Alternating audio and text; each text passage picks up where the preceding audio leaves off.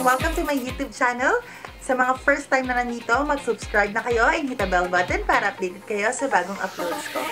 For today's episode, gagawa tayo ng everyday new normal makeup tutorial.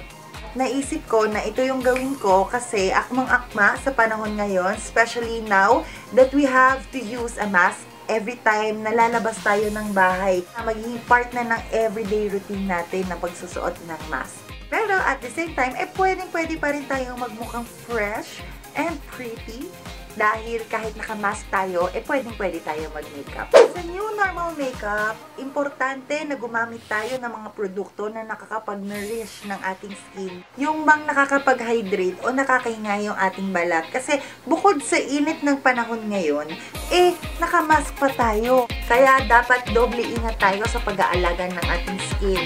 Kanina, namili ako ng mga products na talaga namang perfect sa tutorial natin for today. So, ito sila. If you can notice, meron tayo mga products dito for skincare like this, yung toner, yung essence. Syempre, kasama yan sa makeup base. Also, isa sa focus ng makeup tutorial nito is to keep our brows on fleek and our eyes looking fresh, yung hindi puyat. Yun ang target natin sa makeup tutorial natin. Diba, pag nakamask tayo, ang kita yung kilay natin at yung mga mata natin. So, dapat buhay na buhay ang ating mga mata. For this tutorial, ang napili ko na gamitin is Sansan Cosmetics. Ayan. I think this is very perfect for everyday new normal makeup look for its affordable price since araw-araw natin gagamitin. So, dapat hindi ganun kamahal. At the same time, para sa akin din, perfect ang quality nito for everyday use. Ang Sansan is very known for having vitamins A, C, and E sa kanilang mga makeup. Ayan o, sa eyeshadow nila may nakalagay SPF 15, vitamins A, C, and E. Eyebrow power duo nila meron din vitamins A, C, and E. Yan ang kailangan ng ating mga balat, ang vitamins A, C, and E. Simulan na tayo with our everyday new normal makeup tutorial.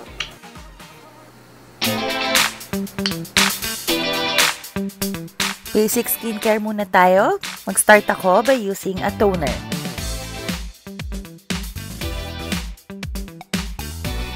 Next step, gagamit ako ng essence pero pwede rin kayo gumamit ng serum o ng moisturizer. For my makeup base, gagamit ako ng Petal Velvet Sun Away with SPF 50 and Moisture-Filled Sebum Control. It's lightweight and translucent kaya hindi kakapit sa mask. At the same time, hindi rin oily yung finish niya. I'm using Maybelline Eraser Concealer for my dark circles. Kung mapapansin nyo, meron pa rin akong veins sa cheeks ko. But that's okay kasi natatakpan naman siya ng mask. So yung dark circles and visible veins lang yung ikakonceal natin.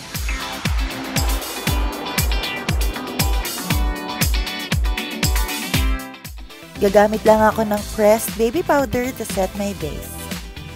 I love using this kasi ito yung magbibigay ng translucent and natural finish sa ating look.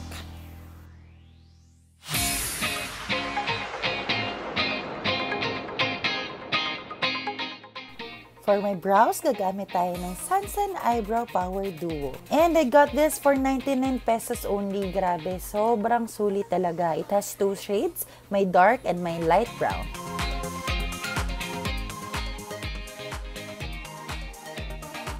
I'm using the darker shade para sa outline ng aking kilay.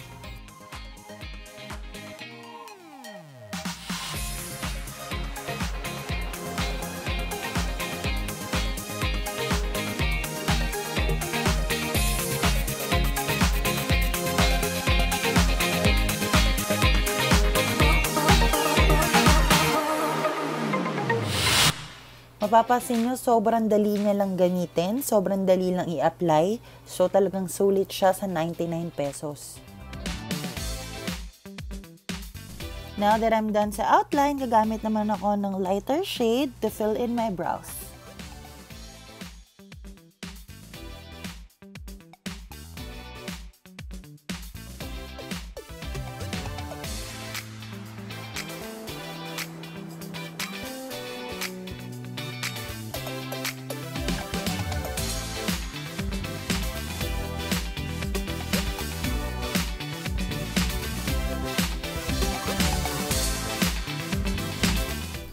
Kung mapapansin nyo, may other brow, meron akong puyo dyan. Yan, hindi natin susundan yung buhok na yan.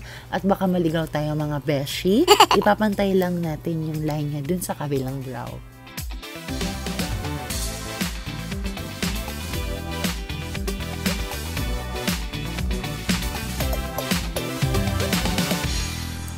For my eyeshadow, meron akong tatlong Sansan eyeshadow palettes.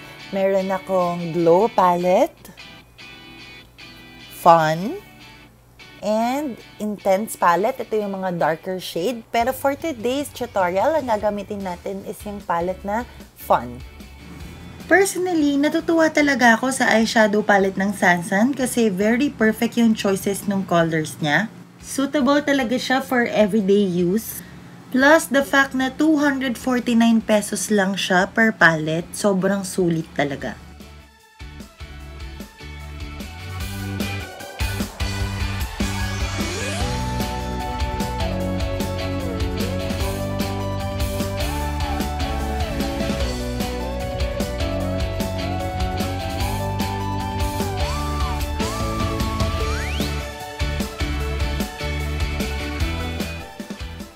So, after applying my base shadow, gagamit naman ako ng flat brush para sa darker shade.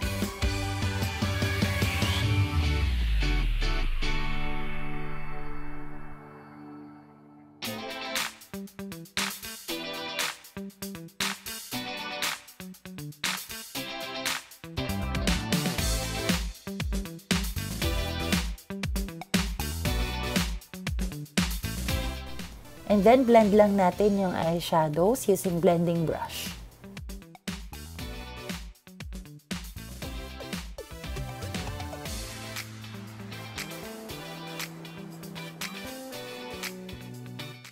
I'm using the same brown eyeshadow to line my lower lash line.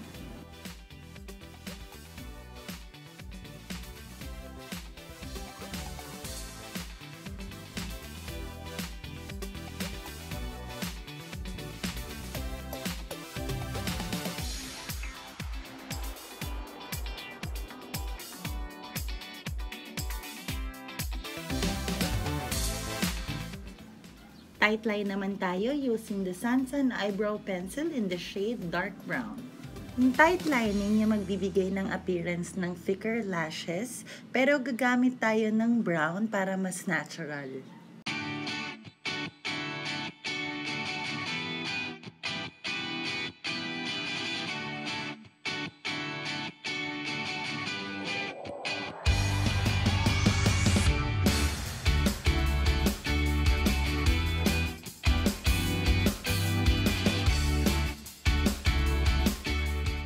Back with Sansan Eyebrow Power Duo, gagamitin natin yung darker shade to line our upper lash line. Extending it sa outer V ng aking mata.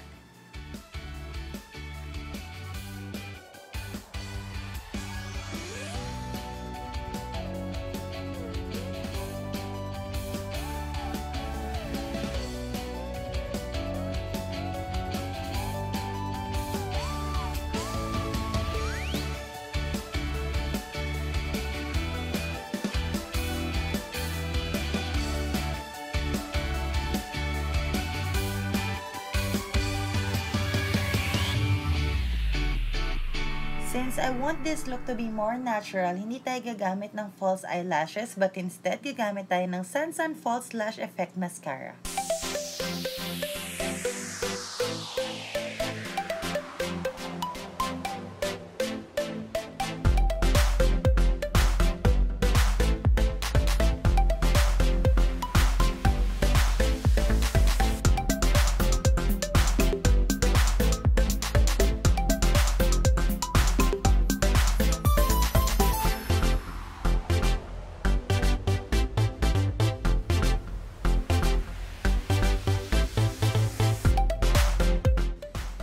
There you go. I'll just do my other eye and I'll be back. Gamit tayo ng cream blush for this look and I'm using BLK Creamy Cheek Pink.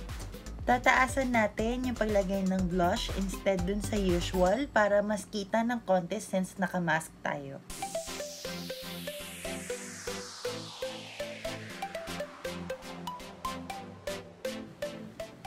set your cream blush with the same powder na ginamit natin kanina. This step is very important para hindi mag-stain yung blush sa ating mask. I'm using watercolor cream tint para sa aking lips, pero pwede kayong gumamit ng kahit anong lip product kung saan kayo sanay. Bawasan ko lang ng konti yung pigmentation o yung pagka-red kasi medyo mapula talaga siya. Na-achieve ko na yung color na gusto ko. Now, iset ulit natin with the same powder para hindi rin kakapit sa mask. Just get a tissue and then i-dab nyo lang yung powder sa lips nyo. This way, magiging transfer-proof na ang ating lipstick. Now that we're done with our makeup, I'll just fix my hair and I'll be back.